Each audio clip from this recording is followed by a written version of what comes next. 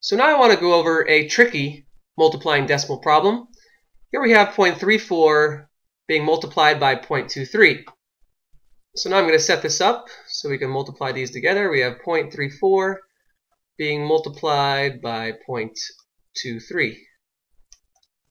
So remember our first step, we need to multiply as if the decimals were not even there. So let's multiply these two numbers as if these decimals didn't even exist. We have 3 times 4, which is just 12. Carry the 1. 3 times 3 is 9. 9 plus 1 is 10. In our second line, we need to place our 0. And we have 2 times 4, which is 8. And 2 times 3, which is just 6. And just like in a normal multiplication, we need to add all these numbers together. 2 plus 0 is 2. 0 plus 8 is 8. And 1 plus 6 is 7.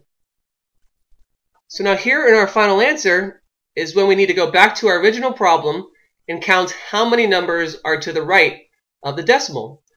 In our first number, 0.34, we have one number to the right of the decimal. We have two numbers to the right of the decimal.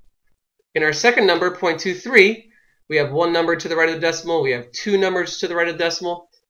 So we have a total of 4 numbers that are to the right of the decimal points. So in our final answer, we also need 4 numbers to the right of the decimal point. However, we only have 3 numbers. We have 1 number, 2 numbers, 3 numbers.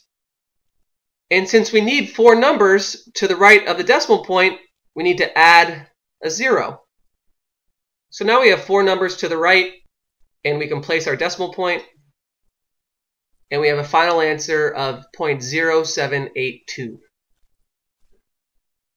So here are some more videos with some more example problems related to the video you just watched. I really hope you're finding my tutorials helpful. So until my next video, I will see you later.